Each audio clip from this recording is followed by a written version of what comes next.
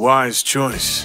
I applaud anyone who has the courage to stand up and face their enemies. However, the wizards who are the most courageous are those exceptional few who know when to stand down. Remember, Natsu, there's nothing wrong with feeling fear. After all, how else would we come to know our own weaknesses? You need to know them in order to become a stronger and gentler person. A necessity for those who want to be S-Class. Possessing powerful magic isn't the be-all end-all. One thing I can truly appreciate is your hunger to win, a burning desire for victory. I say that because I have it too. Like you, I don't want to lose.